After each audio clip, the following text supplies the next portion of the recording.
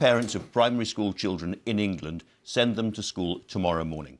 Yes, absolutely, they should in the areas where schools are open.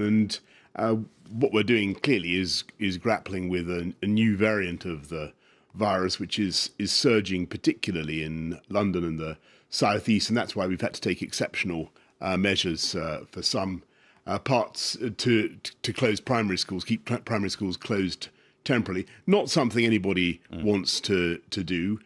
We've really fought very hard throughout this pandemic across the country to keep schools open for lots of reasons. That schools are safe. Very, very important to stress that the threat to the risk to kids, to young people, is really very, very, very small indeed, as the scientists continually attest. The risk to staff is very small, and of course the benefits of education are so huge. Overwhelmingly, we want to keep our young people, keep children, keep kids in education, because that's the best thing for them. So that's why we've worked so hard to do it. So I would advise all parents thinking about what to do, look at where your area is. Overwhelmingly, you'll be in a part of the country where primary schools tomorrow will be open.